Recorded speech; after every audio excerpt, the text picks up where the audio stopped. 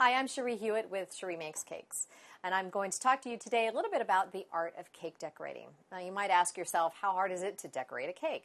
Well, it can be as easy or as hard as you like, and easy, everybody can do. I learned how to do that when I was probably 6 years old, I think. It was the first time I ever decorated a cake, which was simply, of course, icing the cake.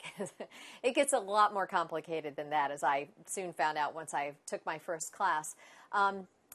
There's so much more to it than that. Now, cake decorating truly has elevated to an art form. We're talking sculpting, taking layered cakes and sculpting them into. I've made a cake that's a pot of gold. Making cats, horses. I mean, really, you're only limited by your imagination. But it does take a certain artistic talent in order to be able to work with this sugar medium. Working with fondant or with marzipan is much like working with clay in sculpting and that sort of thing. And it does take it takes an eye. It takes a certain eye, and really, it's so much more than just decorating a cake.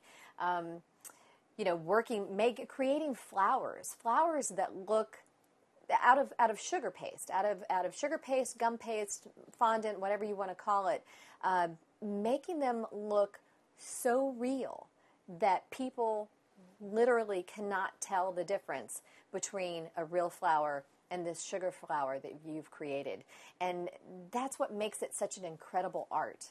And that's why it's becoming so huge today, where we have these enormous cake decorating competitions. And it's just inspiring to see the kind of talent that is brought now to the world of cake decorating, the artistic expression that's brought to that.